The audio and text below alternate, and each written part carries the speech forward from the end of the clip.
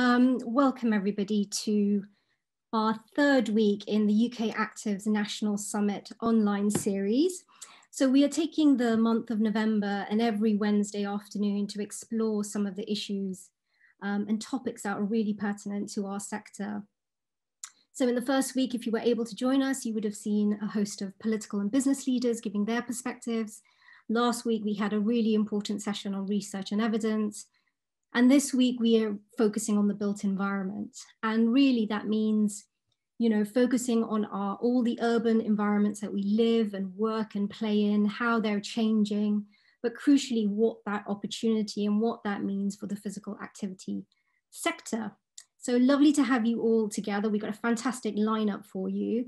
Please do get involved. We have the hashtag you'll find at the top of the slides on your screen. So the more conversation and debate we have, the better.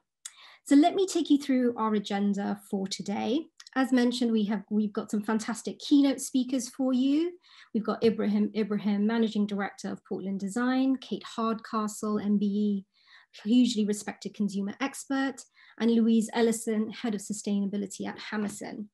Following a short break, we will then crack on into a panel discussion to sort of start investigating and digging a bit deeper into those big trends and issues affecting our urban environments. And in terms of questions, I should add that we will be having that open for the panel session a little bit later, which takes me onto our housekeeping points very nicely. Just so you're all aware, this session is being recorded. Everyone will be on mute for the duration of it. If you have any questions, as mentioned, please drop them into your Zoom Q&A box at the bottom and our team will pick those up, you know, as they come in. And if the session cuts off for any reason at all, please feel free to use just your original link. That will bring you back into our session. Fantastic. So then it just leaves me to thank our partners, in particular the City of London Corporation, Sport England, and UK Active Strategic Partners, you know, really without whom we couldn't, you know, hold these sorts of events. So thank you for your kindness and generosity. Brilliant. So that's the housekeeping out of the way. Let me introduce our first keynote speaker. So Ibrahim is the Managing Director of Portland Design. We're very lucky to have him. And Portland is a leading strategic branding and retail design business and has worked across a huge range of projects, including retail, F&B, consumer brands, shopping centers, airports, train stations, and lots of mixed-use developments. So he's also a board member for the UK High Streets Task Force, which is looking at supporting the rejuvenation of high streets all over the country. So he's also an advisory board member for the Centre of London think tank, among other appointments. So huge experience and really looking forward to this. Ibrahim, it's all yours.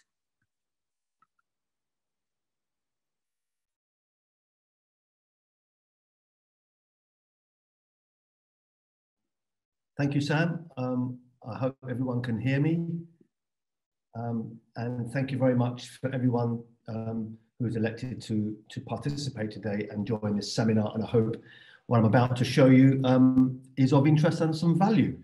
I assume you can see my full screen there. And yes, the future is not what it used to be. The future is moving quicker than ever before. And we are experiencing what we refer to as retail Darwinism, where consumers' expectations and behaviors are changing faster than businesses can adapt. And these changes are not to do with retail design trends or architecture or even technology. They're to do with a radical shift in the relationship that consumers have with brands and branded places. So hello, as Sam said, my name is Ibrahim. I'm the Managing Director of Portland. We're a strategic place and retail design business, and everything we do is around the future and making sure our clients' projects and places are future-proofed and future-ready. And we have a couple of mantras in our business: people and places, not buildings and spaces. For us, all projects must be driven by understanding the people and the essence of place. and the buildings and the architecture and the interior design must be a byproduct of that. And we don't do badges. For us, branding is not about just logos and communication. It's about experience. Experience is the brand. And we always say citizen first, not consumer first, citizen first. People are citizens first before they're consumers. And if you treat them with a duty of care, they will become consumers. I think that's really critical. And these consumers we call Generation C, not X, not Y, but C.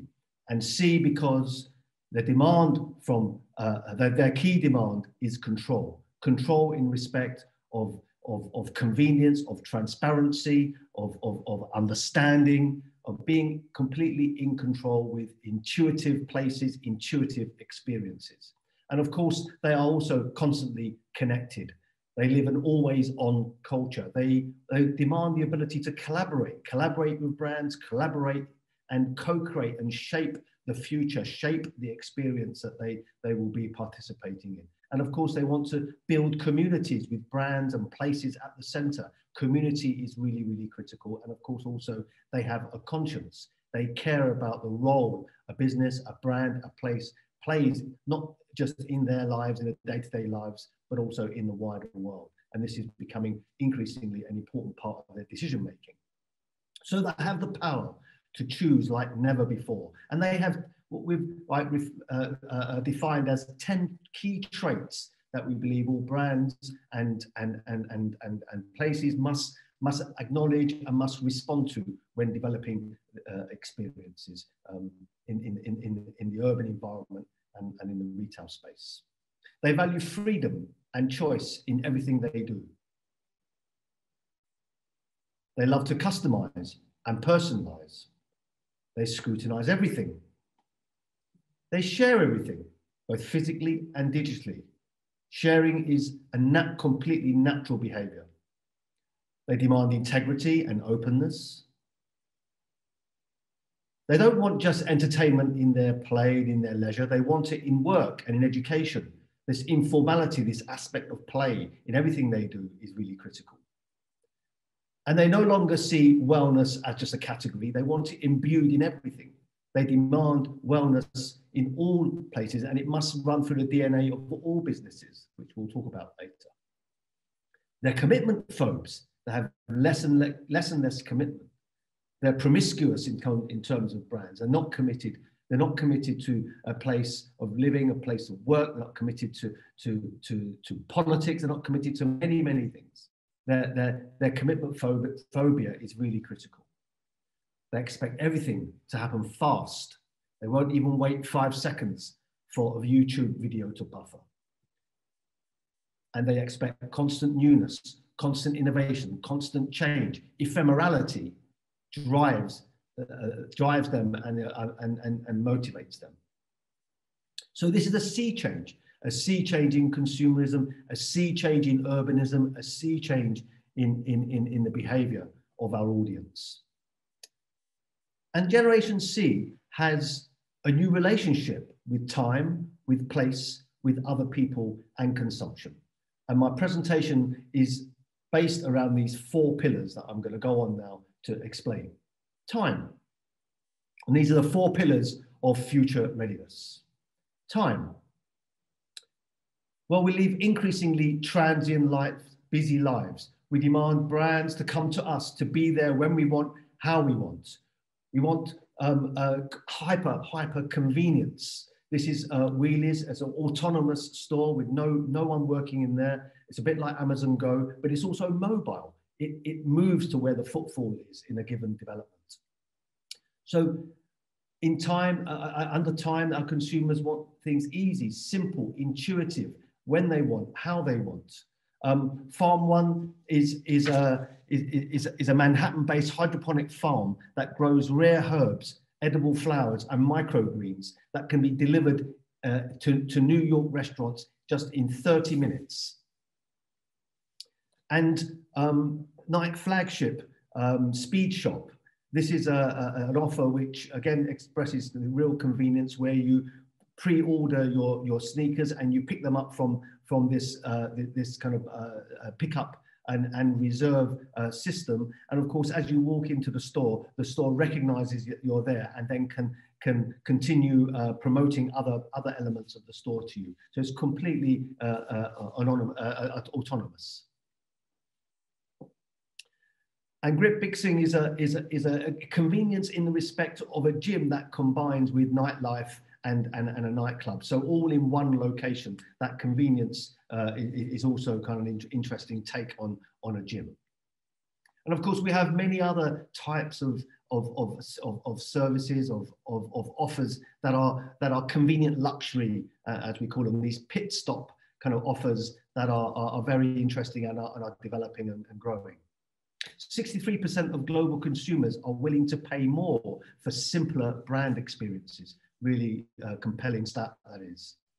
And of course, the growth of the subscription economy and how predictive analytics can begin to drive fulfillment and purchase. And this is something we worked on a little while ago in Auckland, in New Zealand. It's a robotic click and collect offer. Again, hyper convenient, hyper simple. And in not too distant a future, we're going to see the development of cars that can be controlled by apps. In fact, we have that now, and you'll be able to control the boot of your car, open it to accept shopping when you're not there. Very interesting for any town centre, any development that has car parking spaces. So this is about just-in-time living, this hyper convenience where we create value by stripping out complexity. The second pillar is place. What kind of places, what kind of new places are we going to want and they're going to respond to these new expectations? Well, we've talked for many years about third place, this place between home and work, this place you hang out, you shop, you eat, you drink, you do your emails. And we began to think, what is fourth place and how does fourth place begin to represent our new high streets and our new urban environments? And of course, fourth place, this new notion of the shop, if you like. Yes, it's of course going to be about retail still. Transactional retail, this hybridization of retail where retail mixed with F&B and wellness is a really interesting kind of hybrid. Like Lululemon are looking into doing in their fuel space in Chicago. It's also about hospitality, but hospitality, hotels that are more connected to community, form part of public realm, form part of workplace, and as I say, hotels that are much more connected. And of course, maker spaces are an increasing part of that and how they can become part of our public realm activation and combine and blend with retail and F&B, as can learning and event spaces. And of course, culture that's much more activated and part of public realm, part of our high streets, and again, blended with retail and F&B. And of course, more ephemeral experiences, pop-ups. Interesting example of Orange Theory, which is a gym which pops up in hotels and other places as an ephemeral kind of experience, but also as a testing way of testing their offer. We call this Swelch, this new concept, this new idea around the new notion of retail, the new notion of the store, where shopping, where working, entertainment, learning, culture, and hospitality blend together to create our new living rooms of the public realm. This is fourth place. This is Swelch. This is what's going to drive our new rejuvenated high streets and shopping centres. And some great examples how we can reconfigure and repurpose our public spaces, our old shopping centres. And this is a very interesting example where this is a real sort of emphasis on health and wellness, like an amphitheatre for community events, and also a rooftop space for urban agriculture. Really interesting kind of repurposing of a public realm of an old shopping centre. As this is a previous car parking space in Taiwan that has been developed into a sunken park and public pool and a kind of lagoon, which is, as I said, a former underground car park with wellness at its heart. Really sort of interesting take on repurposing.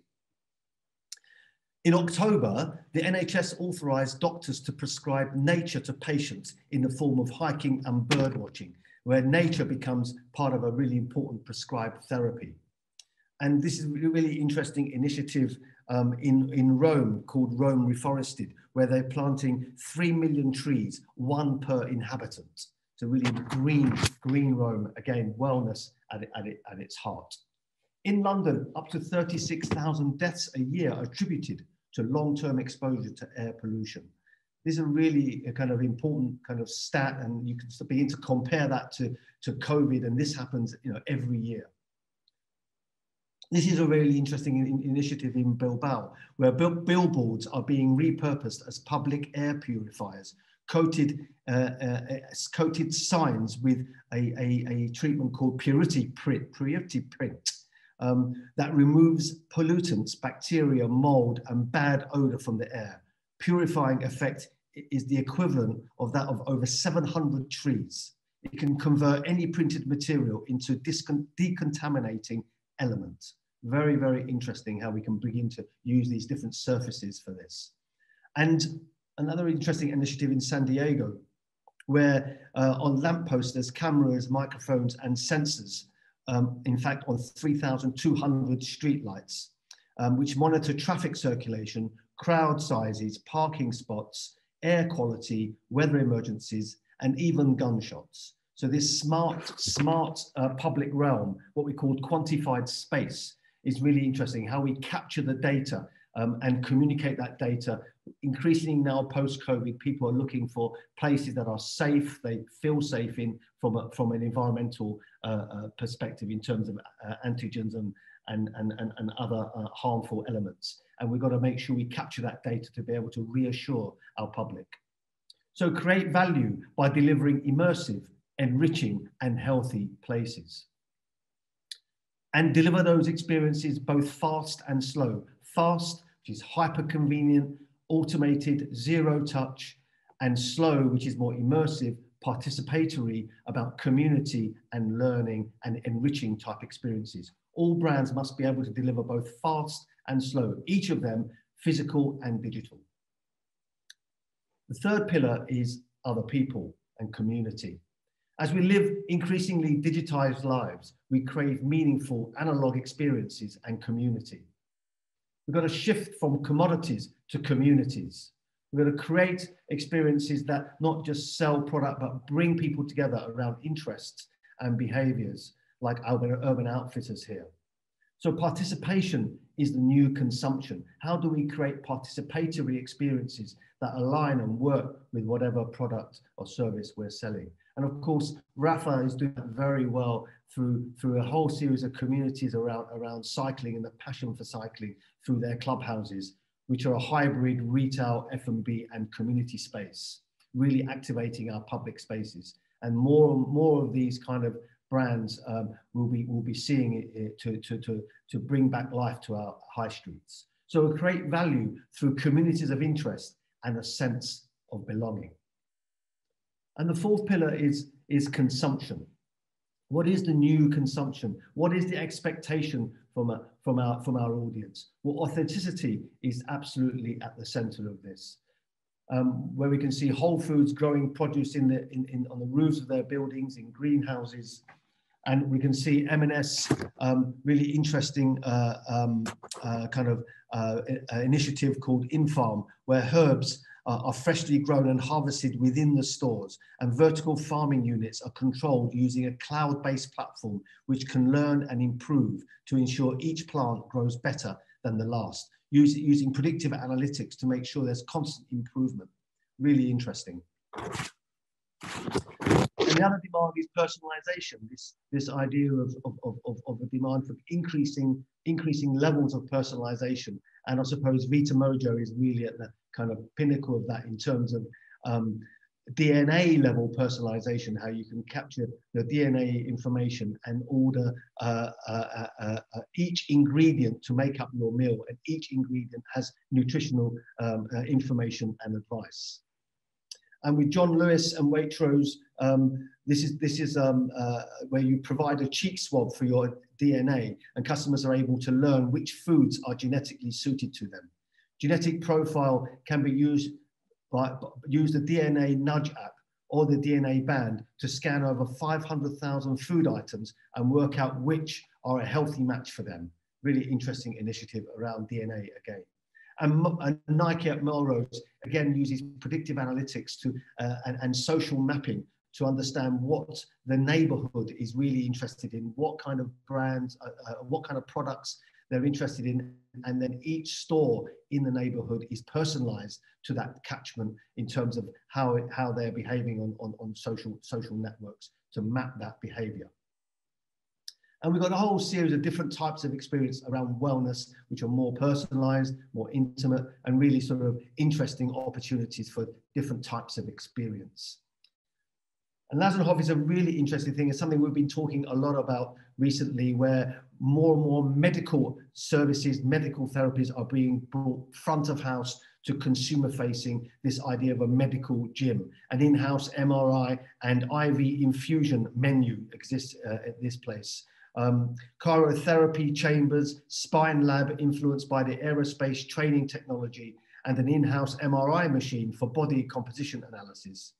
Of course, you can also have a massage and workout in the gym, but really interesting how the idea of more medical services and therapies are being brought into the consumer sphere. So what we're looking for, what people are really engaging with as much more about the ephemeral, the unexpected, the unknown, and the imperfect. Long gone are the days where people are looking for highly polished, highly finished environments. They're looking for much human scale, more softer, more domestic, more biophilic type environments. And horticultural spa is a great example of an experience that is like a living library of plants with a medicinal fog as you walk through that energizes or calms. And the plant essences in the fog have nutrients and minerals that can enter the skin. A really interesting kind of take on a spa, which is about convenience as well. And consumers are turning to nostalgia. We can see a growth and explosion in vintage, particularly in fashion, and I'll say nostalgia and things that are more imperfect and real and human. And of course, turning to brands that demonstrate, not just talk about, but demonstrate a social conscience. So we create value by aligning your values to your audience.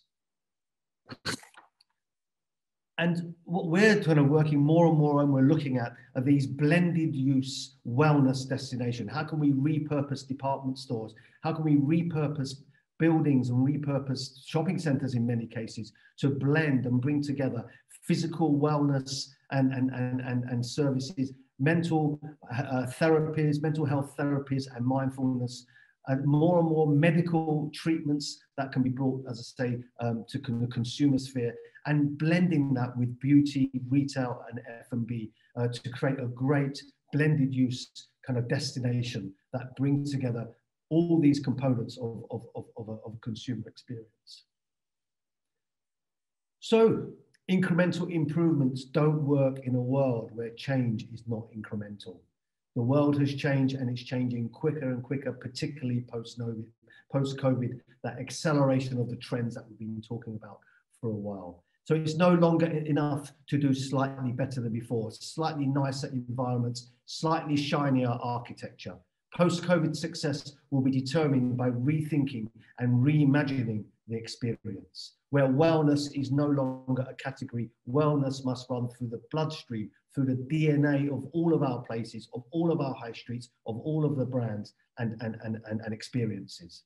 We've got to shift from crafting of environments to shaping of experiences. We no longer are interior designers as such. That's a byproduct of people and place, the shaping of the experience. Because those experiences, our high streets, our new places, must speak like a magazine, must change like a gallery, must engage like a show, must build loyalty like a club, must share like an app, must seed like an incubator, and must connect like a community. And to deliver that, we must have a people revolution. We've got to bring new types of people to this sphere. Curators and set designers, people from hospitality, storytellers, ethnographers, media buyers, data scientists, and social media specialists. These people must all come. It's no longer enough just to lease boxes and collect rent. We've got to really rethink how we operate and deliver these new ideas. And just to leave you with a thought, there are 3 types of people in this world and 3 types of business leader. Those who make it happen, those who let it happen, and those who wonder what happened. Don't wonder what happened. Let's get future ready. Thank you.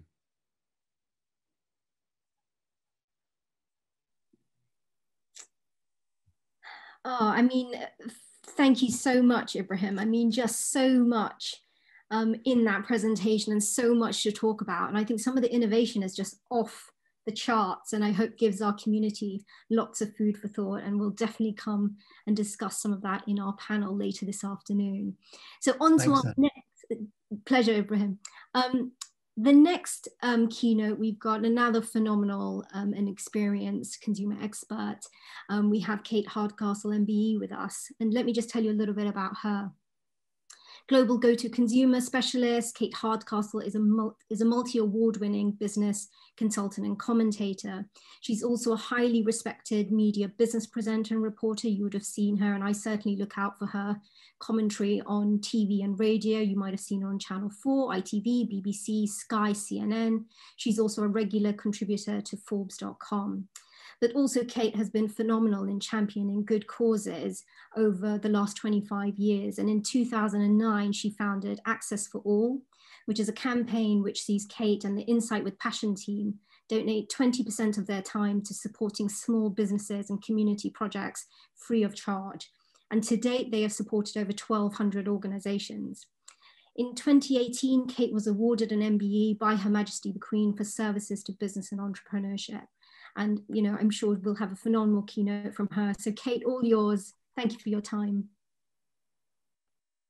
Thank you so much, Samantha. What an amazing collective of people we've got here today. All credit to the good work that UK Active are doing. Let me just get to the screen and I will start because I know we're slightly running behind schedule. I'll see if I can catch that up for you, Samantha, but I want to make sure we are able to give everyone the full effect. A very good afternoon to you all. The Great Rethink. You've heard a little bit about me and I will waste no time giving any more information. You can find me online should you want to connect and we can chat. If you could start from the beginning again, what would you change? How would you use your learning to evolve decisions and plans you'd previously made? This is not a case of talking about regret. This is simply the permission to change the course. Right now, the world is enabling the Great Rethink. Living the day-to-day of our global pandemic has connected us all with an opportunity to reorder our priorities, be that out of necessity or choice. The year 2020 has been for many a chaotic disruptor and has also acted as a catalyst for change. We were reconnected with supporting and teaching our children in different ways. We felt the pain of the disconnect from our wider family and friends. Many of us pledging that the next time we were back together, we would engage with the moment more and soak up the privilege of being able to do so. We found pleasure in wide open spaces and a different level of appreciation for nature and our surroundings. We realized how much stuff we had and actually how little we needed to get by. We embraced the need for self-care. We prioritized our well-being, and many reconnected with fitness, finally finding the time and the understanding of how important it is in our lives.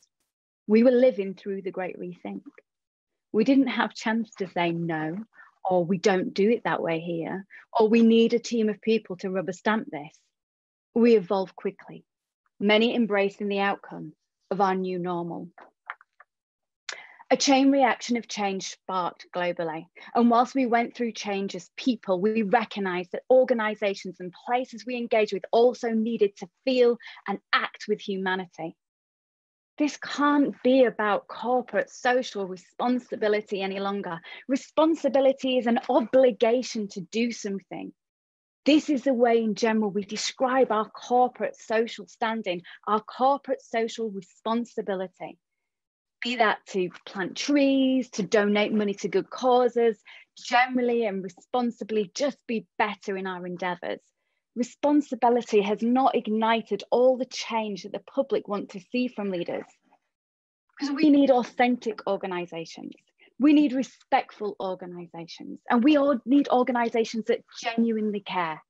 Leaders who can understand that the future critically depends on being successful in making our organisations and the programmes we deliver more human. The tidal wave of COVID-19 has churned up this seabed of so many issues waiting to be properly dealt with. And the urgency and the immediacy of the tide is proving uncomfortable for so many organisations.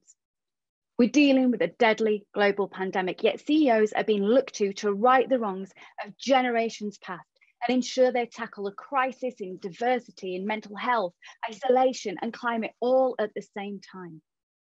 We are weary from fighting the fire the pandemic has fueled, dealing with an exhausting right here, right now, that feels every moment has been taken since March. But there's a new dawn on the horizon, and it's going to need the very best from all of us to use this reset to the best of all of our opportunities. This generation will be the change makers. As baton carriers in a relay race, this generation is not the anchor leg runner, the last position ready for the final sprint. No, our generation of leaders require all the tenacity of the second or the third runner, often carrying the baton the furthest distance without feeling the glory of the finish line. And as change makers with such a significant agenda, we must accept that this is a time to feel vulnerable. It is okay to feel vulnerable and not know all the answers right now, but we must have that thirst to find out and be brave enough to make the changes.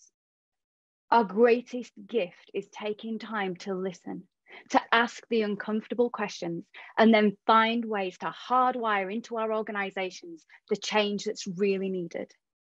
It all starts with listening, and it's incredibly human to want to be listened to.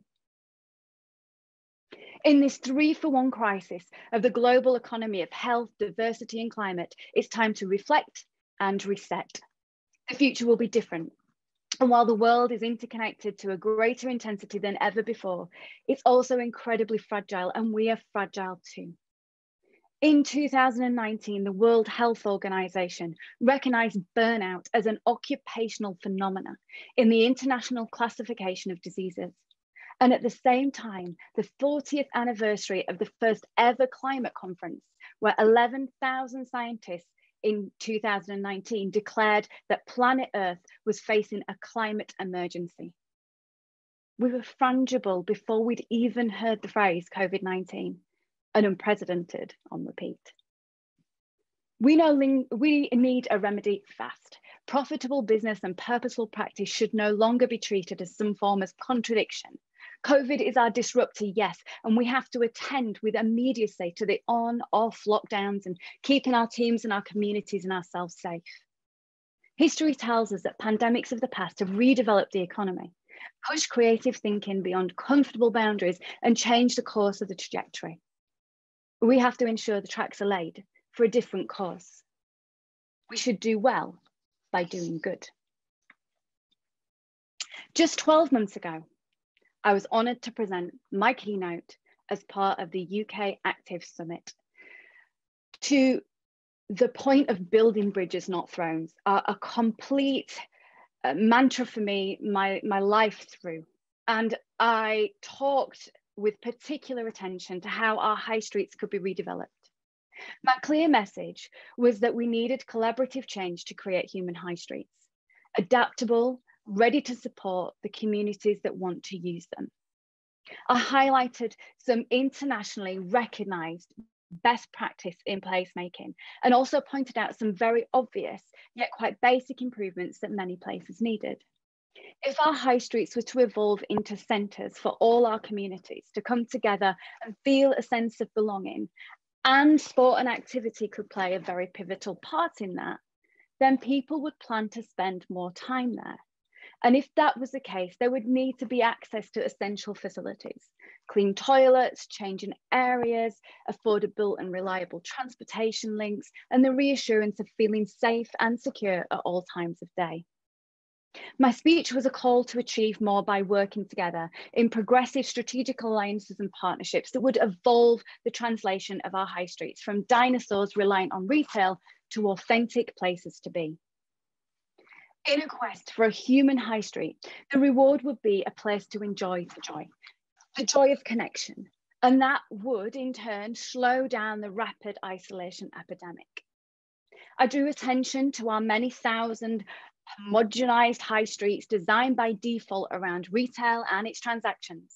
And I emphasized how important it was that places need to be created for all, collaboratively bringing together a wide range of sectors and expertise and the full inclusion of the most important of stakeholders, the community that would use it.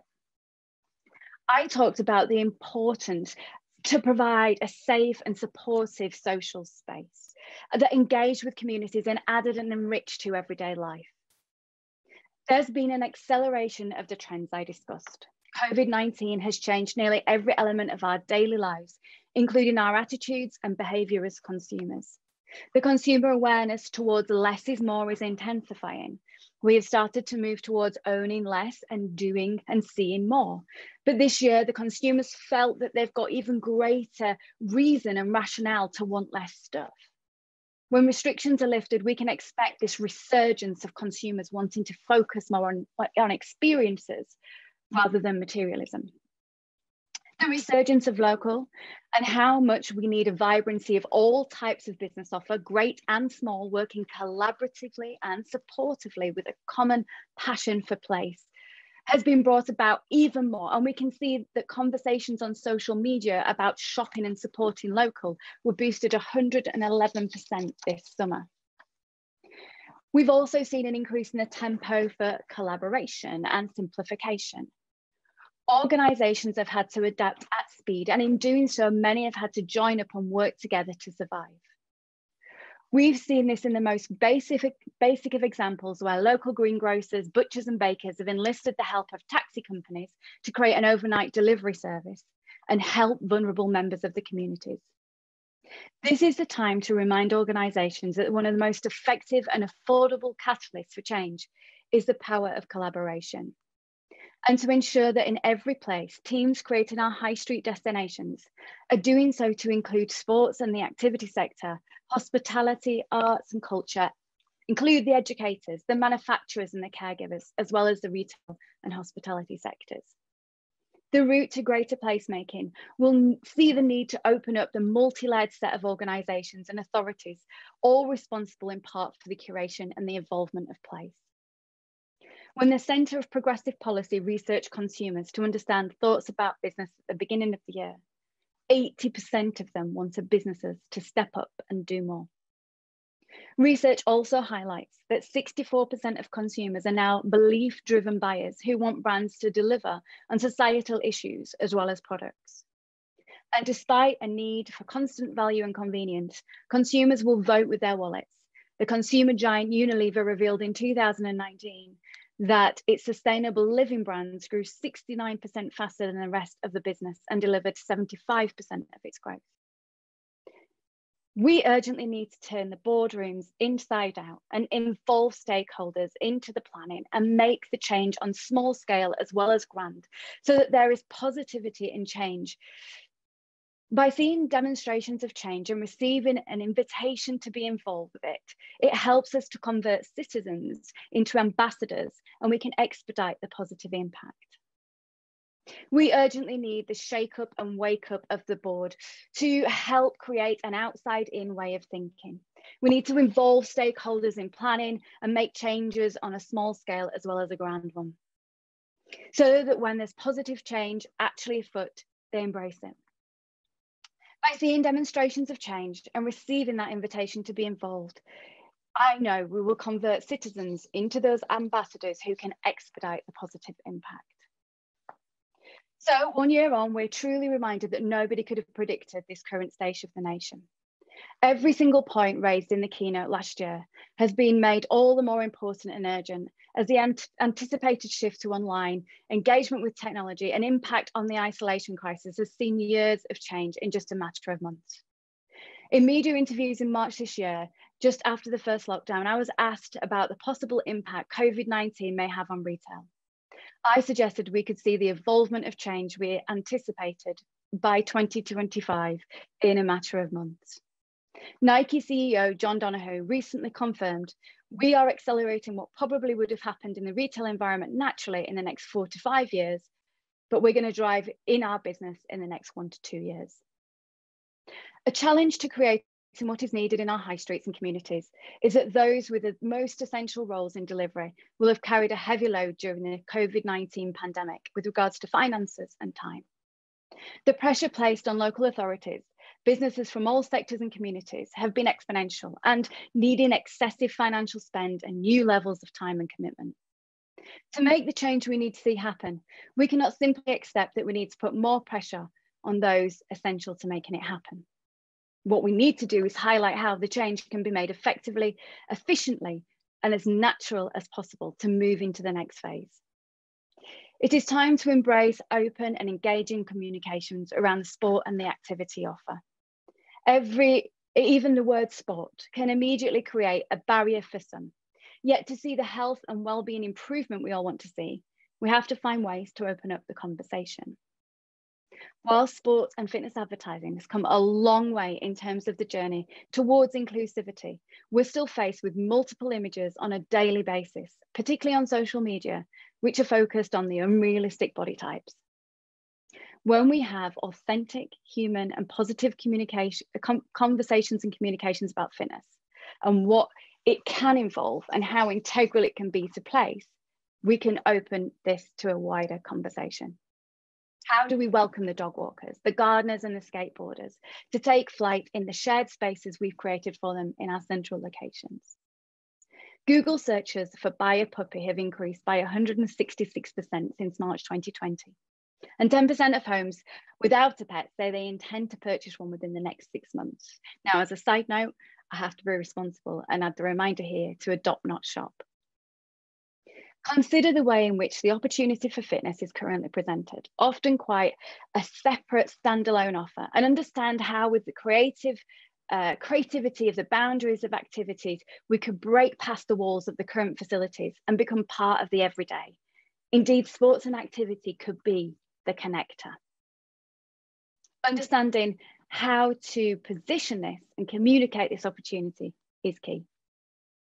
I often return back to the fact that a family who may rarely achieve 10,000 steps a day will happily walk 10 to 12 miles a day when they're in a theme park, because the offer is not based around activity, but the enjoyment of the entertainment.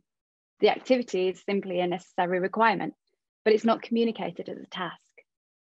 We need to inject joy into the activity, be it the dog walkers or the space hoppers. Let us feel we can move more. Let us liberate our ideas by utilising technology to its fullest potential. No longer should we see the idea of technology as being a distraction from activity, but an enabler and an accelerator. Smart businesses and organisations have accelerated the use of technology very wisely this year. We've seen more emphasis on the offer of digital, the physical and digital, and we've supported clients to create a connected future. For my business personally, we've worked in partnerships to take the opportunity to use digital to help with the convenience, the safety checks, the wait times, the check-ins, the queues, and we've embraced the idea of this multi-level environment to allow experience to be maximized. We enable using it, we don't disrupt the flow. We need to help reconnect our generations with one another and bring more acceptance and understanding and how we can live harmoniously side by side, learning from one another. And believe it or not, technology has been one of the solutions we've used to help clients deliver this. It's time. It's time to get inventive with spaces, to repurpose the space and the buildings already in existence, to get the buy-in of all stakeholders, public, private, third and fourth, to understand how this can help build skills and education, to engage with our health and well-being, to understand what we can do for our much hurt arts and culture, to make it sustainable, and to think of the infrastructure and the connections. We've all something to learn from one another. Working together for innovation can reduce duplication, streamline operations, and maximize our effectiveness. This change so desperately needs one simple thing: collaboration. We must firstly listen. Listen to all of those with an invested interest in the future of our high streets. listen to those and engage with those stakeholders we never even knew existed. We need to listen and to learn from those leading the change and those doing things differently. Then we must work together on evolving everything we do with regards to our planning for the future of our high streets, our communities, and our health. Never has there been so much emphasis on place.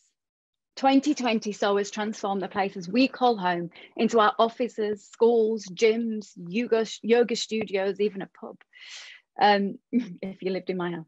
Now we need to transform the towns and cities we also call home, applying that same approach with our places, truly reflecting how we live our lives today, and to be agile enough to adapt with this. We must do so with a hugely important health and well-being agenda in mind.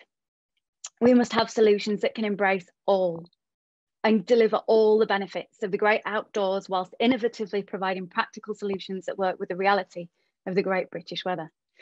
We should embrace urban beauty spots and architectural achievements in the same way we appreciate our green spaces, combining exercise, art, socialising, shopping, and more when we gradually venture back into our town and city centres. The Great Rethink could bring about change if we genuinely and meaningfully listen, learn, and most importantly, take action. I'd like to stand here. Well, I'd like to be back with you all in a hall next year for UK Active Uprising. And I'd like to be celebrating how this Great Rethink took flight and became the Great Reshape for everyone in every place. The great reshape of how we work together, live together, and create places to enable the very best possible versions of life for everyone. And thanks for bearing with me. I realised just perfectly on time there. I was so excited about one piece, I repeated it twice, but that's just because I really believe in this. I really look forward to connecting with everyone again in some kind of human format. Until then, stay safe. Thanks for letting me talk to you today. And let's do this. Kate, thank you so much for that. And now that hugely inspiring keynote. And I love that sort of challenge to the boardroom, but how place has become so fundamental now to everything, and that sort of acceleration of trends, looking for, I'm sure our panel will have loads to say on that. So thank you, Kate, and look forward to, I'd love to have your opinion as the year progresses, how you think, whether we are grasping that challenge. That would be fantastic to hear from you later. Thank you, Samantha. Take care, Kate. Brilliant. Gosh, the afternoon is zooming fast. Where's the time going? Okay, so our final keynote for you this afternoon before we move into the panel is, and I think moving on really in a smooth way from both Ibrahim and Kate's presentations, is the real estate perspective. So we have a keynote now from Louise Ellison from Hammerson, and she is the group head of sustainability there. She joined in September 2013 and is responsible for developing Hammerson's Positive Places initiative and really ensuring that its shopping centres developments continue to meet challenging sustainability targets. Prior to that, she was at M&G looking after the sustainability strategy across its real estate portfolio. And prior to that, she was at Quintain Estate. So, hugely experienced professional and really a leader in this space. So it is with pleasure that I introduce Louise. Louise, all yours. Thank you very much, Sam. It's great to be here this afternoon. Lovely to see everybody. So yeah, Sam's given you a bit of an introduction to me, and I'll give you a little bit of an introduction to Hammerson.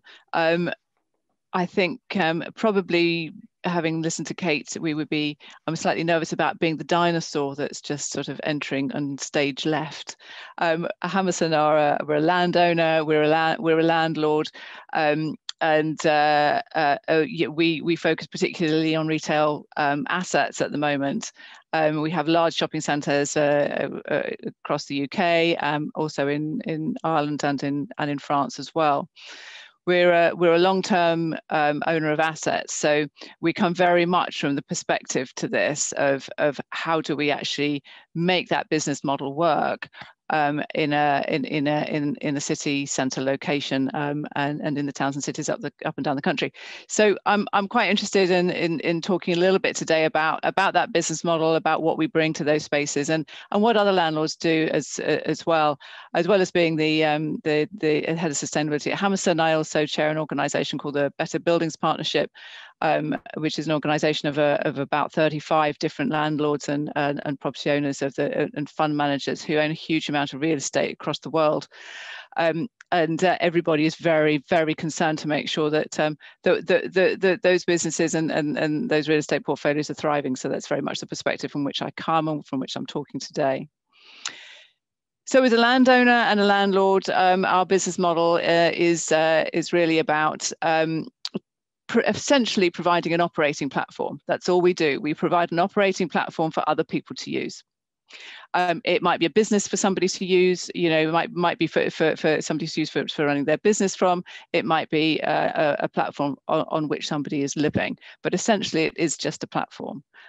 So we have to make sure that space that we provide, that platform that we provide, is giving everybody who needs it and who wants to use it the right facilities and is in the right place. We have to provide a platform that is going to be needed and wanted by those sectors for which there's demand.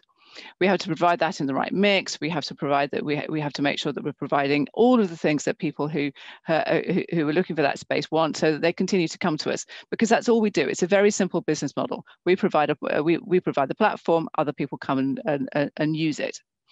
So ultimately, then it becomes really about footfall. It's about creating places where people want to live, places where people want to work, places where people want to play, places where people want to create things, places where essentially people want to stay for a little while. So it's about creating something that's interesting, that people are going to enjoy, and a place where people are going to want to hang around. Currently, as I said, we're predominantly a retail business. But obviously retail has been changing, and retail has been in a state of flux for a number of years. And as Kate has referred to very eloquently, the last year has accelerated that quite exponentially. But this has been a business that this sector has been in a state of flux for quite some time. And the work that's been done for high streets and that task force, that has been going on way preceding COVID. There's been a lot of work looking at how we kind of reimagine those high streets because of the changes that are happening to the retail sector. And businesses like Hammerson are absolutely in the centre of all of that. But that's true of any landlord. So we happen to be a larger one that's focused on malls, but it's the same is true of high streets. Anybody who's owning assets and owning property in those kinds of spaces is trying to resolve how our business model is going to operate in a situation where retail has changed completely. Whatever the assets we have, we need them to be used. So that means we need to evolve them. And whoever that owner is, they need it to be used in the same way. So if you're a local authority owner, then you need to have those asset use because it drives local taxes. Well used, thriving local centres, they drive land values, they drive economic benefits for everybody. So it works very well for everybody if you have that virtuous circle of a well-managed, well-run land holdings in a town centre or in a local area that really can generate those economic benefits and keep them coming. But to do that, you need strategic planning. You need to be able to see these things coming, and you need to be able to plan for them. You need to be able to make adjustments to your business model to make sure that actually you're out of the way of what's been referred to as the grey rhinoceros when it heads towards you. The pandemic that we're facing now, no, it wasn't necessarily foreseeable that it was going to happen in 2020, but the fact that we were going to have a pandemic at some point, that was absolutely foreseeable, and we needed to have things in place in order to try and manage that. It's the same with climate change. It's absolutely foreseeable what is happening with climate change. We need to have a plan in order to deal with that and make that happen and manage that effectively. The same is true around retail. It has been very evident for a number of years what's going to happen with retail and the transition to online and the change in people's consumer habits. So there has to be a plan in place in order to make sure that our spaces continue to thrive and are able to respond to that. So it needs strategic planning. It needs some really clear oversight and that creativity that comes with it. It also ultimately requires investment. And that's one of the benefits that a business like Hammerson can bring. If you have larger landowners and landlords in an area, we have access to capital, we have an incentive to make a place thrive, because as long as a place is thriving, that's what drives our land values, that's what helps our business model. It can be much more difficult if you're working in an area where you've got multiple ownership, if you've got streets that are under multiple ownerships. And if you've got short-term capital involved, if you've got people who are, or businesses who are not necessarily there for the long term, it can be much more difficult to make this transition work. And I think that's one of the things that we really need to bear in mind as we rethink the spaces and we think our town and city centres. How do we think about how do we think about and align local ownership models? Because you've got to be able to get that long-sighted strategic thinking in place, and you've got to be able to finance it properly. So where do we manage to make that come from?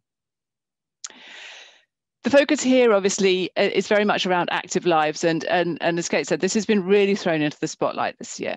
We've all struggled with lockdown.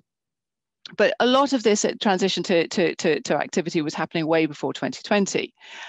You will, as the audience, will be very, very well aware of the transition and this has happened in terms of sport and fitness over the last few years. This has been a massive growth area. You know, we love having gyms, yoga studios, cycling outlets, all sorts of things across our malls and our shopping centres. These have been growing really fast alongside the sportswear brands that go with them. The proportion of space that's been devoted to them has increased steadily in recent years. We've got a really challenging time at the moment. But the actual transition isn't really going to go away, and it's going to evolve. These aren't going to diminish these things. They're going to look different, and different communities different demographics are going to want different things, and we're already seeing that beginning to emerge. We've already seen it evolving into an experience, not a purchase. So this whole move away from necessarily of purchasing things in order towards purchasing experiences is happening quite rapidly. Sports retailers, including studios offering classes, all of these things are just the beginning of that kind of trend. We already have that happening across the portfolio. Things like, you know, yoga studios that we have. These things align really well with the different types of business, because you get a different type of user and people staying. People, you know, they're very, very complementary to each other in terms of dwelling and footfall.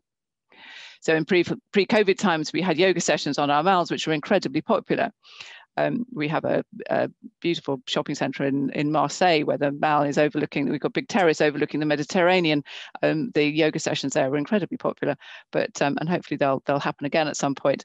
But that kind of activity, changing the way in which we use these spaces, is increasingly important. As I say, the sector is evolving. We need to understand that. We have to get ahead of it. And as a long-term owner of asset, what we have to do is really be looking at the future and understanding what's coming, not just about what's happening now, but what's going to happen in the future. That can be very challenging at times. But that's kind of the beauty of what we do, and that's the plus side and the upside of being a long-term investor in some way. You can spend your time getting to understand an area and really thinking about what's coming down the line towards you. So it's not just about how it's happening now; it's about what's happening next. What also can make it difficult is with assets like ours. If you've got large assets, it can be incredibly time-consuming and capital-intensive to make strategic and dramatic changes to them. So for us to make big changes to a large shopping centre, we own the Bullring in Birmingham. If anybody knows that shopping centre, we own Brent Cross in North London. These are big shopping centres that take a huge amount of money to transition into something else. Even if we wanted to do that, but they take a long time to transition. So we're talking about years and substantial capex to make major changes to them. So in order to respond, then we need short-term strategy to run alongside this, changing the mix, bringing in local businesses, bringing in different types of user is a much quicker way of refreshing a lineup than making a wholesale physical change to an asset. We have teams that work on commercialization, work on our temporary and short lettings, specifically to capture this type of work. We anticipate this area of work increasing, particularly as we start transitioning and changing large areas of space that has been dedicated to department stores, for example. All of that work is happening now. We are working with a lot of different types of business to bring different types of user in, and much of this often is around healthcare, it's around activity, it's around well-being. These are the areas that are really growing and that people are interested in. It's also about a lot of leisure activity as well, a lot of leisure and recreation. So different types of experience that are going on within the spaces. One of the barriers to bringing these types of business in particularly for short periods, is often the very traditional rental model that we have. And going back to the kind of slightly, I suppose, mundane element of actually what it is that makes businesses like ours tick. That traditional rental model has really tied up the whole industry for a long time. Our business, like others of a similar type, we're valued on the basis of the value of our assets. Those assets are valued on the basis of the rents that we can achieve for them and the leases that are agreed. Changes to these terms of engagement, therefore, carries huge risk. So if we suddenly change the way in which we let stuff, if we change the way that the rents which we charge, then that carries risk for the business, because it starts to change the way in which, starts to challenge the way in the way in which businesses like ours are valued. But the flip side of that, of course, is that not changing them also carries huge risk. So if the traditional leasing model within our industry is preventing us from making our space available to the businesses that we want and need to work with, and those businesses that would be of broader benefits, driving footfall, of broader benefit to the local area where we have those assets, then that model needs to change. That's something that we're working on now. It's not easy, but at the same time, it's not optional. And the industry as a whole is working very hard to try to rethink how we go about doing this, because clearly the traditional model isn't going to work for the long term. So we need to really start reviewing that. There's also an issue around the spaces outside. I've talked about, obviously, the land that we own, the land that we hold, but as a landowner, we also have to look at the spaces outside our assets. We don't operate in isolation. We operate within a community and within, alongside other landowners and also alongside the public realm spaces that we have. And that means that we have to provide areas for local communities, people to use and enjoy. That's what really, again, this is what will drive value. This is what makes people want to be in a place. It can be quite challenging to do that, particularly if you're doing new development, because you can't commercialize that space. And the traditional models of working out whether or not you can build something, look at how much of that space you can commercialize. So providing green spaces, squares, courtyards, things that you can't actively immediately rent or work out a rent for, they become much more challenging. So we can struggle to do that. But again, the developments that we're looking at now and that a lot of people are, and a lot of the expectation that's coming with developments happening now, this is what has to happen. This is what has to be alongside those spaces if you're going to get long-term value out of them. And I think this year has really highlighted this importance of space for everyone.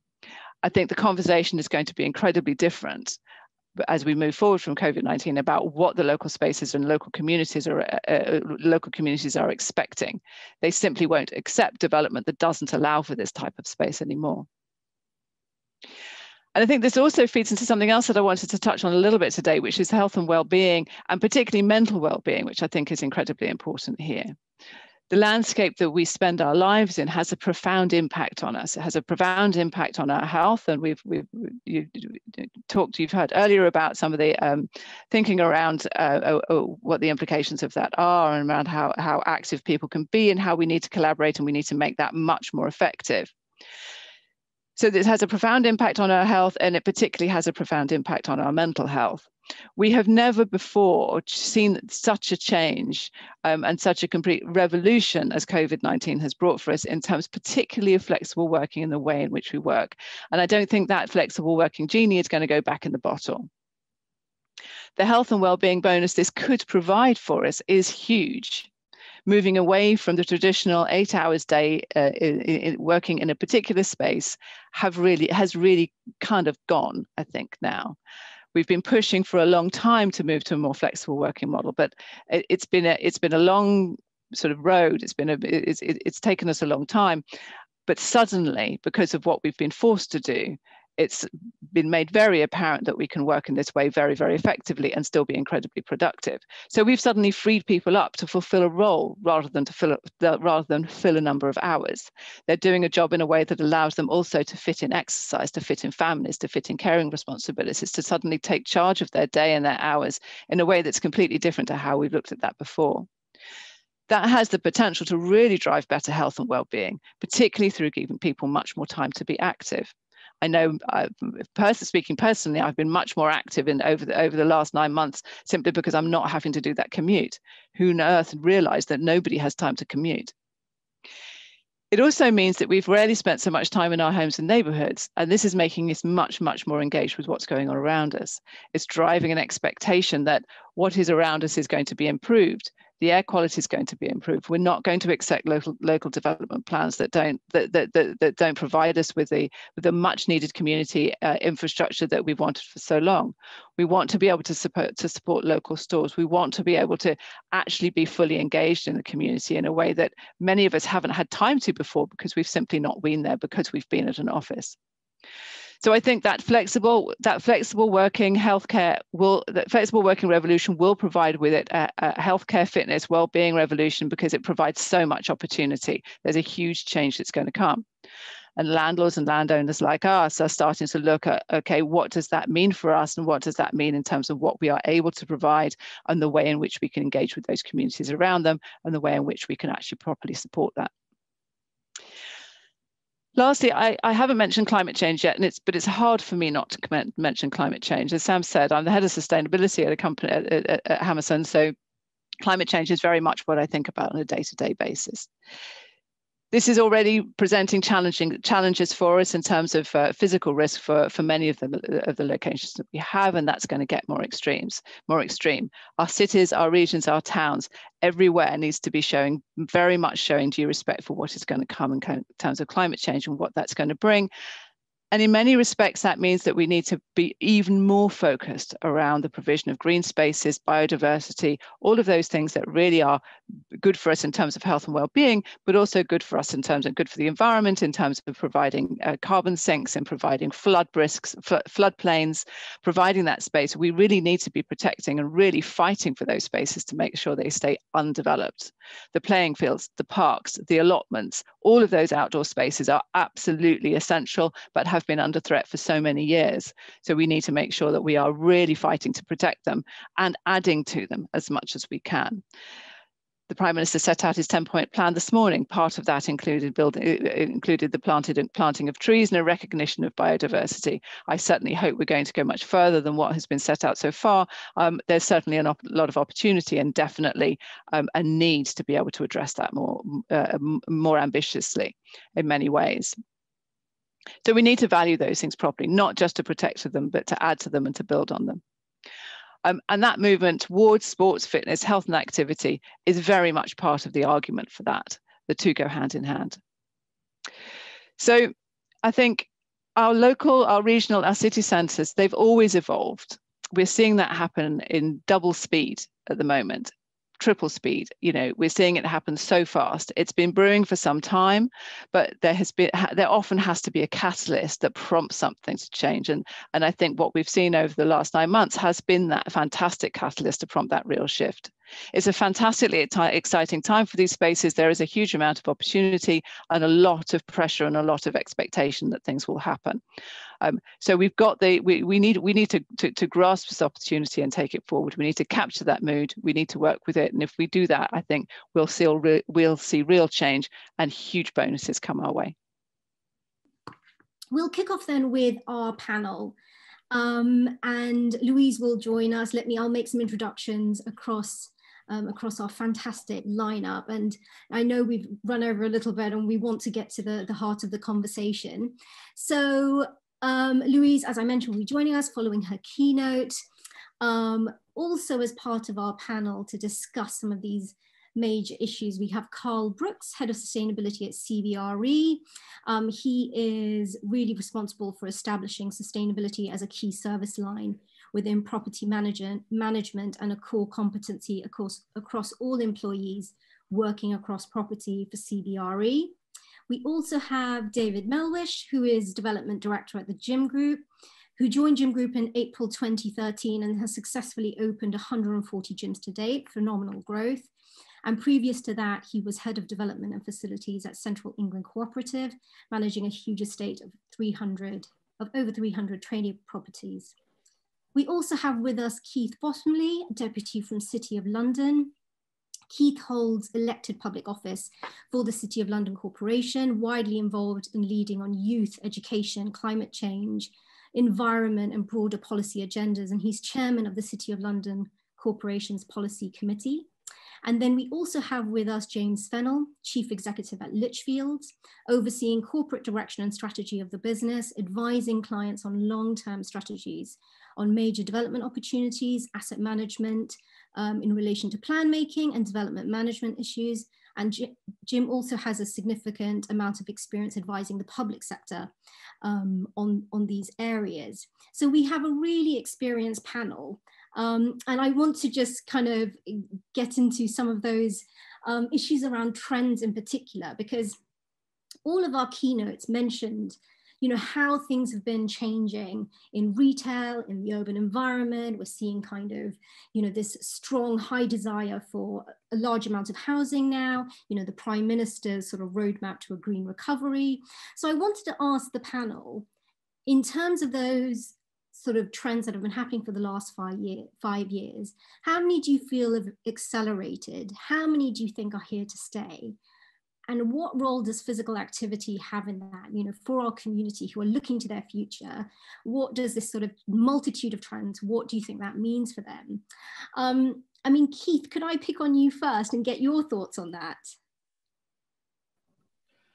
Yeah, you sure can, Sam. Hi, and can I start by saying I'm really sorry that we weren't able to host everybody at the Guildhall in the City of London this year for obvious reasons, but we very much look forward to being able to do that again in the future.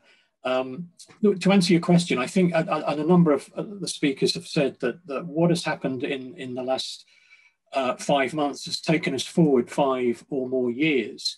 But at the heart of this is people. And I think more and more people are wanting to exercise more choice and have more flexibility about how they conduct their lives and develop their careers. And in the square mile in the City of London, we very much hear from the occupiers of the buildings and those that come and work and that run businesses in the square mile, that cities are not dead at all. And we're hugely optimistic about the future, but it will be a very different city, and the environment will be different for all the reasons that we've been talking about, not least of all people's health. And just a sense of well-being, which I think people just increasingly want to have, and that will determine ultimately where people choose to work. So I think we're going to find there's going to be more hybrid working environments. Certainly in the City of London, we are embracing travel. And we did that as part of our transportation response in pretty fundamental and transformative ways in the square mile in the response to the pandemic, by widening pavements and giving road back to pedestrians and to cyclists. So, you know, we're really embracing walking and cycling, and we will transform the square mile to make that a lot safer and a lot easier for people to do. And just briefly, in terms of our planning policies, we've absolutely are wanting to embrace buildings, modern buildings that are designed to encourage movement, active travel with natural light and well-being at their heart. So we do expect developers to follow the Delos Well building standard. Now, I don't know if everyone's familiar with the Delos Well building standard, but it is a really important standard in our view, and brand new building in Bishopsgate, number 22 Bishopsgate, just been completed, designed by Sir Stuart Lipton. It's an amazing building. Nearly 15% of the entire floor space is given over to well-being and amenities. So that's one great example of walking the talk. Brilliant, thank you, Keith. I mean, it's really interesting, isn't it, that it's not just about having great public leisure or, you know, lots more gyms. It's about that entire benevolent environment in which our community operate, that's really going to change, I think. I mean, David, can I bring you in as, you know, representative of the gym group, and just trying to understand, you know, how you guys have seen those trends accelerate growth for your business and challenges you might have had, and how you've managed this sort of very volatile sort of time? Sure, I think as quite a few people have already said, it's a trend that's not new. It's not something that has come about through recent events this year with the pandemic. It's something that's been developing over time. We heard about sort of the Generation C, I think you called it, as Generation Customer. You know, Gen Zs are around. Everybody in that sort of generation and beyond that is moving towards, you know, that less ownership, looking for more experiential than actual purchase, and that coupled with, you know, the general environment of health and well-being and sustainable lifestyle as well, in terms of looking after one's own health and what we eat and what we do, provision of exercise facility and gyms fits in very well and is part of that ongoing trend, and we're still seeing continuous growth in the sector and more people participating, and particularly when we get to the we do about affordable exercise, it's where we position ourselves, and actually getting those facilities into communities where it is affordable for them is key to sort of our mission, if you like. It's great to be able to provide, you know, luxurious and high-end sports facilities or leisure, but actually straightforward exercise at an affordable rate within the communities and within high streets and in accessible locations is where we need to be. And I guess this year is only, time will tell, but this year, you know, the expectation from everybody is that that will accelerate as it seems to be accelerating everything else. I mean, well-known saying, there are decades when nothing happens and there are weeks when decades happen. Yeah. It's been exhausted over recent months, I know, but it still rings true. But time will tell what happens towards the end of next year, but an expectation that a lot more people will be engaging and thoughtful about their own health and fitness and the benefits. Hopefully government, local authorities will also engage and recognise more what that can bring to the community. That's really interesting, David. I think I've got, aside from my giant list of questions, I've got another one, which is about the power of the built environment on people's health and lifestyles and well-being, and, you know, wanting to ask the panel about what towns and cities will look like in 5 to 10 years. And part of that, as you're saying, is that wider environment. I mean, Jim, can I come to you? I mean, as a town planner, what's your view on this? Do you think local authorities will be more demanding of developers, of businesses around incorporating not just more health and well-being, but also, you know, allowing more businesses that give us that space to flourish in all kinds of communities, like David mentions? I think almost, Sam, good afternoon, everyone. Almost inevitably, yes, the local planning authorities are going to get more demanding, and I think it's right that they should do so. I think if we, I'm a planner, so looking from a planning perspective, the impact of the built environment can have on health and well-being has long been recognised. If you go back to the model villages and the garden city movement, at the end of the 18th and 19th, beginning of the 19th century, and even in the sort of post-Second World War reconstruction, health was very much at the fore in the planning of that large building boom, albeit as well-intentioned as it was, much of the housing hasn't lasted the test of time. I think more recently, and this is pre-COVID, there has been heightened awareness of the importance of health and well-being, and that's going to be accelerated now because of that pandemic. But again, taking a historical perspective before we look forward, if you think about some of the flatted developments that were built in the 1990s and early 2000s, quite often they didn't have balconies, no direct access to outside space. Yet the communal areas would be grassed areas that would be what's left over from the amount of car parking that was laid out.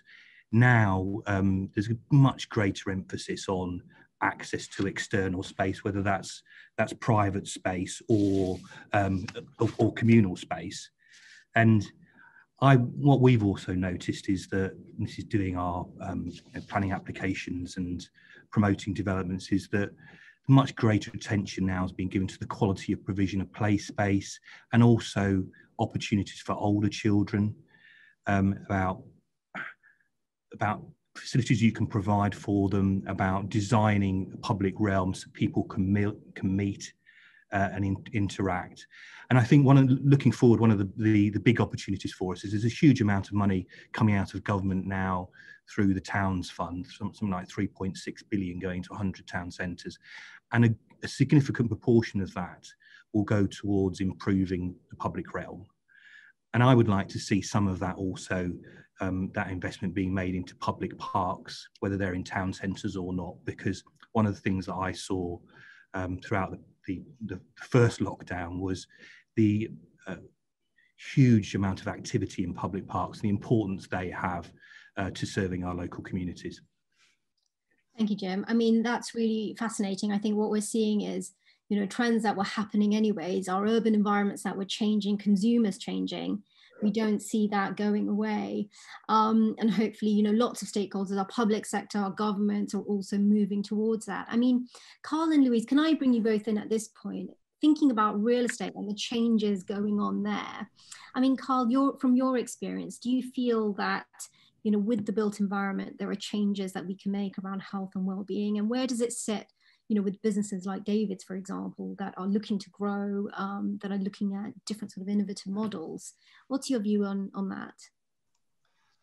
Thanks, Sam, and good afternoon, everybody. I think for us, I should sort of kind of say that the main reason or kind of interest for being here today is some kind of research we did recently looking at the impact of the kind of built environment on accessibility more kind of generally, and particularly focus at cities and particularly focus at our role as property managers, and really kind of looking at how we could improve accessibility for a range of people, not just through sort of grab rails and wheelchair ramps, but around kind of impacts of the built environment on people who are suffering from mental health conditions, which have been on the rise, or neurodiverse conditions and these sorts of things. But the reason I kind of bring that up is that this kind of surprising, but not really surprising when you read around the science of it, but the kind of surprising finding for us was the importance of the need to improve the air quality of our urban environments to then enable a kind of greater sort of health and well-being outcomes. And really, until you tackle that issue, everything else is kind of a sticking plaster on the kind of bigger problem. So we can kind of like use exercise and other sort of means, meditation and yoga and all these sorts of things to try and improve and manage our sort of physiologies down. But unless you kind of treat the kind of root cause of the problems, which is largely around air pollution's impact on our bodies, then it's always going to be a problem that's going to need to be fixed as we go. So I think for me, by looking at some of the sort of wider trends and how to manage those, that will then help make those outcomes far better, give them more longevity and make them kind of stickier, if you like, in those urban environments. And just kind of picking up on a point Louise made around bringing in some wider environmental themes here, I think as we look ahead to how cities may be in kind of 5 years, 10 years, or even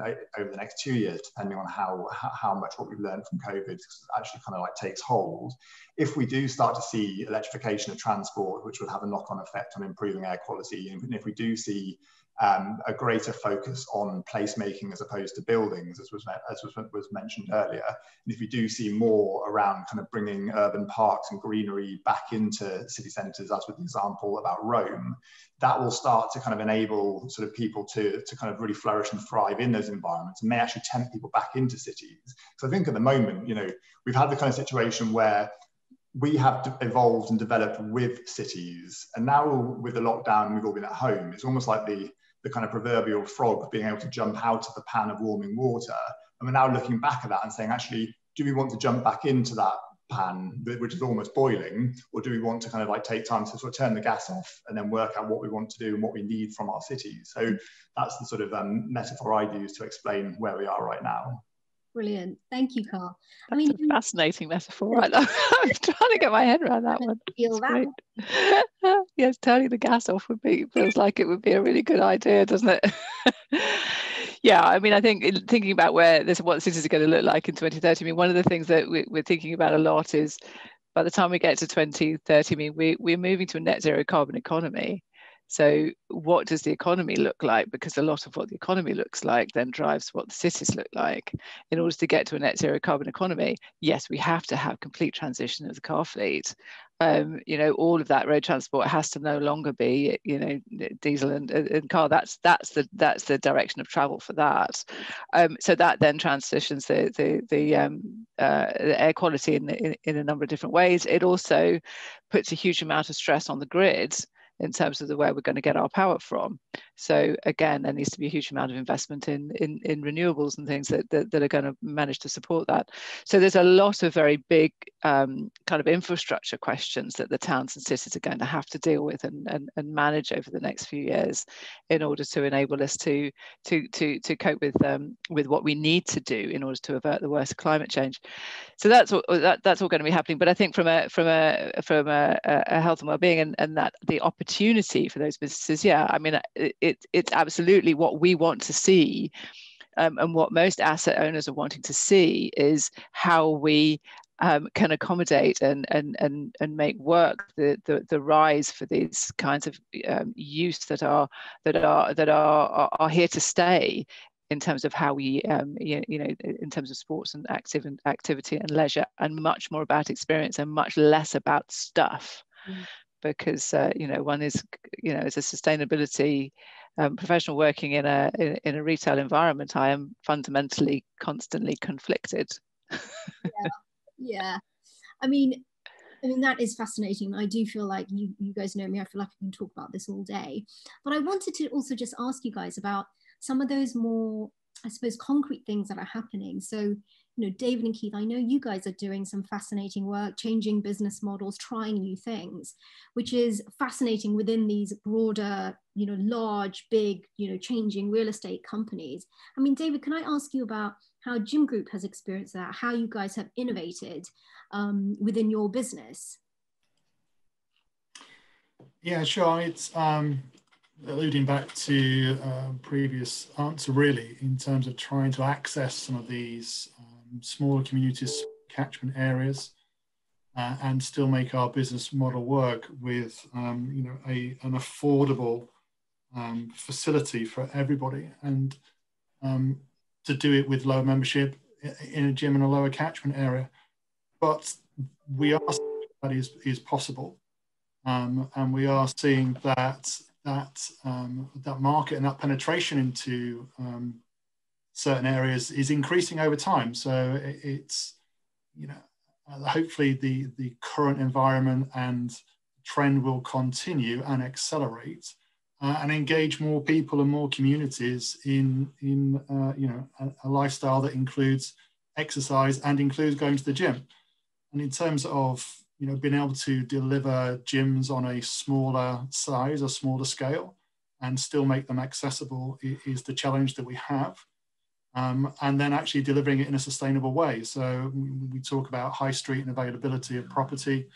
Clearly there is a move to online that's been accelerated, which will hopefully free up additional properties at you know, what become affordable rents, and we can get into areas that previously perhaps have been prohibitive to us, with better positioning of rent, and the availability of sites in smaller areas which may otherwise have been 100% occupied. So being able to take our model, affordable access to gyms for smaller communities in smaller catchment areas, and continue to find, you know, innovative ways of delivering that to everybody, really.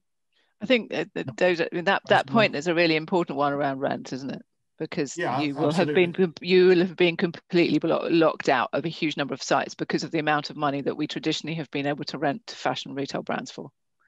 Yeah, absolutely. I think that's where our rental levels are set, and the model, that's the model I was alluding to in that keynote, is that's a massive problem for society generally if all of the space is locked up in that way, and we're trying really hard to transition that out so that we can actually have almost a dynamic renting policy whereby if your business is a different operating model than, I mean, obviously most of the fashion retail brands are now not-for-profit businesses, aren't they? But your model is different, and you're going to inevitably have a different level of rent you can offer. But what you bring to the area is hugely beneficial. So that needs to be recognised somehow. That's a really hard conversation, but it's one that we absolutely have to have as an industry. Yeah, I think we are seeing that. Certainly, if you go back 3 or 4 years, the opportunities to get space onto retail parks was just virtually non-existent. Now we're seeing that, you know, in excess of 50% of, you know, our pipeline and portfolio, because they are becoming accessible and great. I really think over recent years we've demonstrated our value that we can bring to retail parks and other locations to landlords. You know, we're not fly-by-nights. We're here to stay, and we are in line with the current trend and the demographic. Yeah, but what you can't have is in 5 years' time at a rent review, suddenly we're going, oh, but we can let it to this person that there's much more rent, so actually this is what the rent's going to be, and you will no longer be able to afford it. That has to change. Yeah, and that's where I think we're starting to demonstrate our value to a landlord, not just on a pure rental basis. Brilliant. I mean, that is a tricky question, that commerciality. Hopefully, as demand changes and as consumers change, that will come. I mean, Keith, can I ask what you're seeing in the Square Mile and interesting innovations that you guys are making around health and well-being, how you're finding that in the COVID era? Yeah, sure. I mean, I just wanted to pick up on air quality because it's such an important area. I mean, I think it was Ibrahim quoted the figure for London, 36,000 premature deaths in a year. Across the UK, it's 64,000 premature deaths from breathing polluted air. So it's a really important question when you look at the increasing activity from an exercise point of view. We've been working to improve the quality of the air in London for some years now.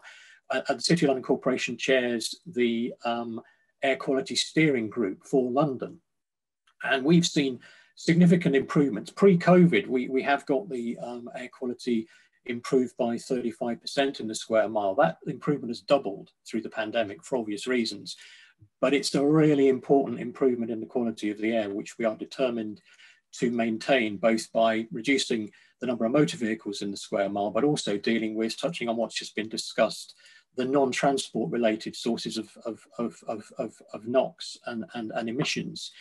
So climate action, really important. We've just spent an awful lot of time putting a climate action strategy together, which deals with all the sources of emissions. Interestingly, from a local authority perspective, it's very challenging for local authorities to fund a lot of what needs to happen in this space. I mean, it's difficult enough sometimes for private property and property investment companies, but it is enlightened self-interest. Because I think, as Louise said, tenants and occupiers are going to demand that buildings have got the right EPC certifications, and they are sustainable and energy efficient. So we've put a £70 million programme together for the next 6 years to get our emissions to net zero by 2027. That's the City of London Corporations, and we own a lot of property. We are a private property investor. With a portfolio which is worth about £3.5 billion. And our objective is to get that to net zero by 2027. That's quite an ambitious target, but it absolutely has to happen.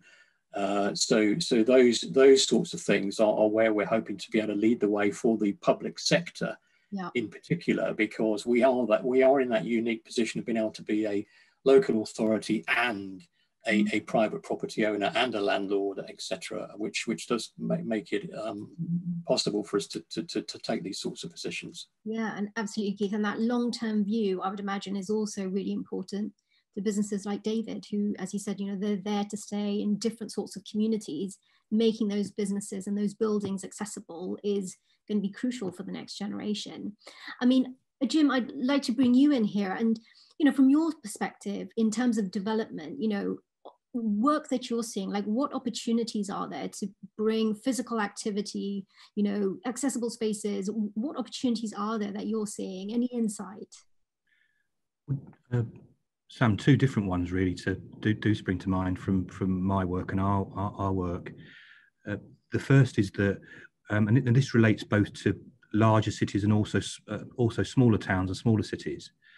We've been asked to do quite a lot of feasibility studies which are looking at the either wholesale or substantial redevelopment of shopping centres and their car parks.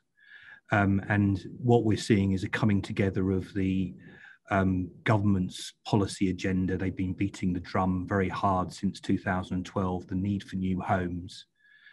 And that perhaps being the salvation for a high street that otherwise is going to be in great decline. So I think there is some really interesting work, and what most of that has revealed is it's still difficult. Viability is still marginal, but I think the balance will tip in favour of redevelopment. It will take some years, I think, but I think the value balance is tipping.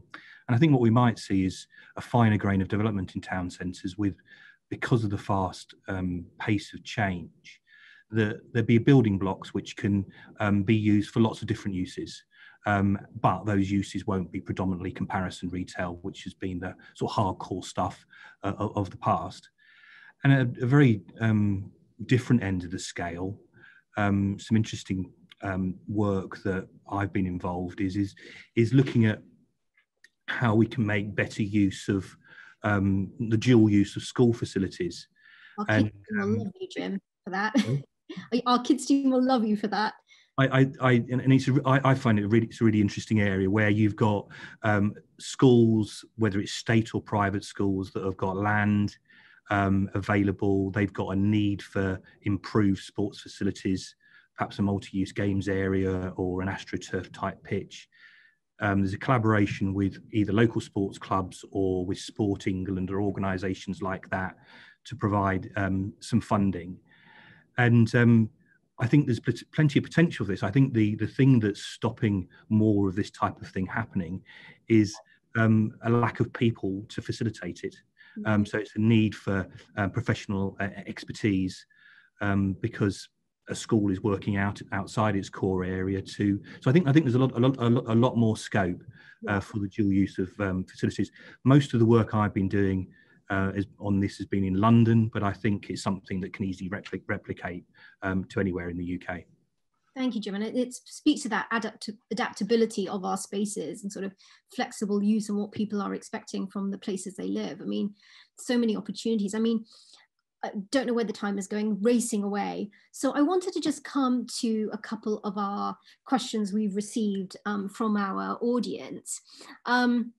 A big one here, which is, who will lead the changes needed? Is local government the only organisation that has the necessary powers and legitimacy to bridge the gap between public developers and operators? Who wants to take that? Carl?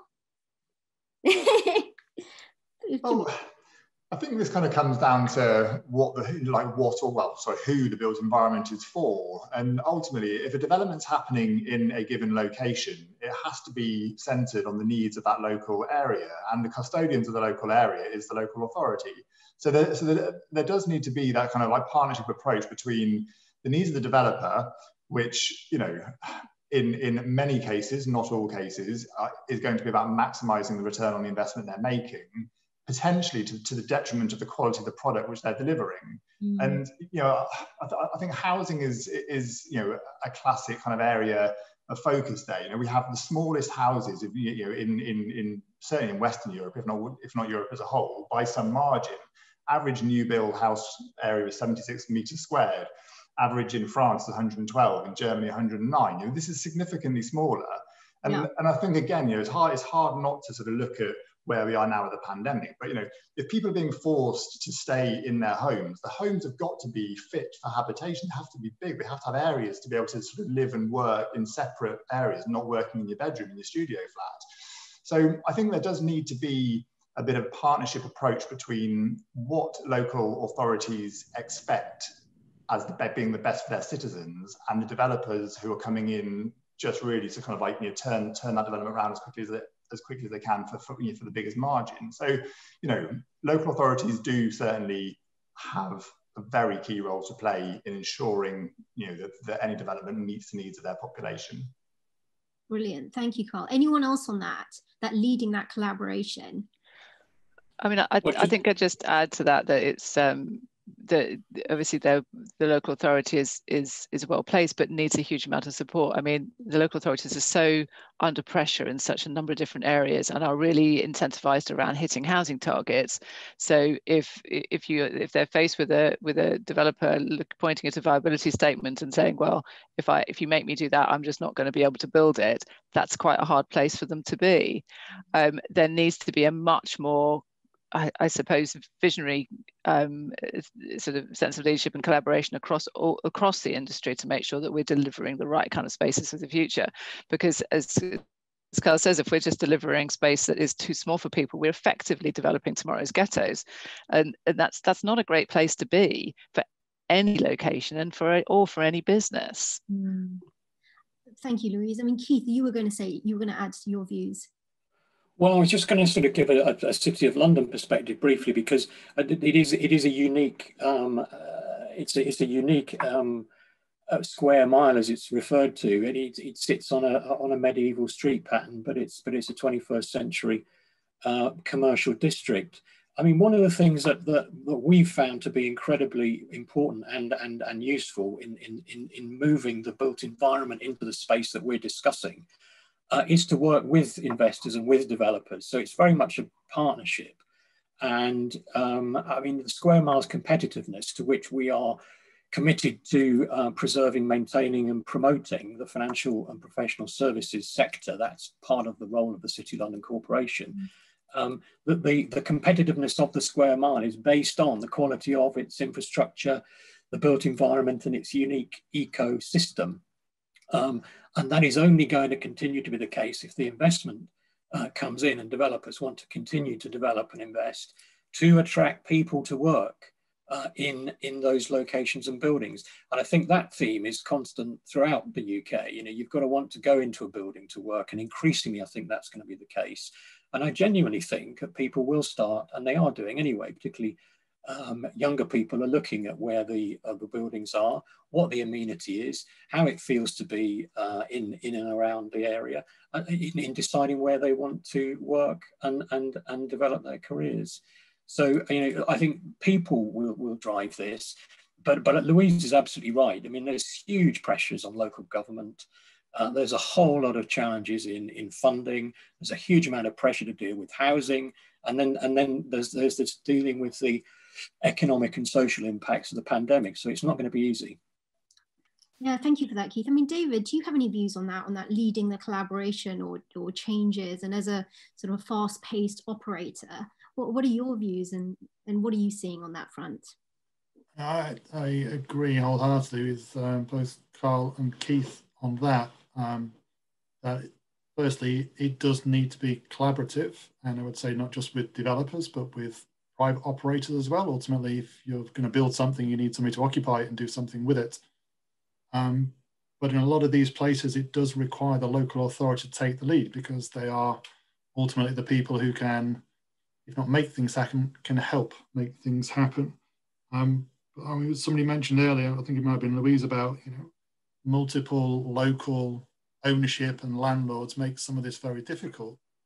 And it's not really a question of, I think, lamenting the demise of the high street, or thinking about built new environments and built spaces. We need to repurpose what we've got. Actually, this sort of rapid shift that we've seen will you know, ease pressure on commercial building.